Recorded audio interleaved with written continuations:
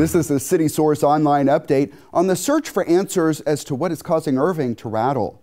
There have been more than 25 earthquakes in Irving since early September. Most were centered in the former Texas Stadium site area.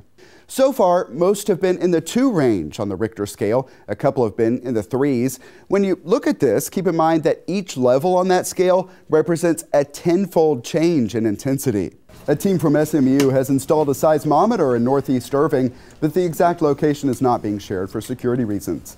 That one can be monitored remotely, so scientists can get data as soon as people feel an earthquake. Scientists continue to deploy additional equipment, allowing them to gather information across a broader area. The scientists say the data from all of these devices will supplement others in the North Texas region. They hope to determine a precise location of the earthquake's epicenter, and that, they say, is the first step in getting at a cause. We continue to receive a number of questions, via email and phone calls into City Hall. Residents do have a lot of questions about that. We want to make sure that our residents have the information. The safety and security of our residents is paramount for the City of Irving.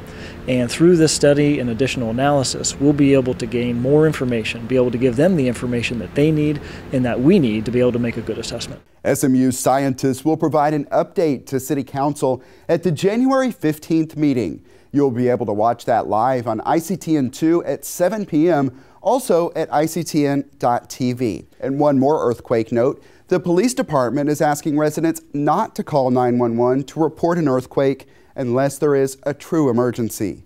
The police department says the 911 system has been getting overwhelmed with calls.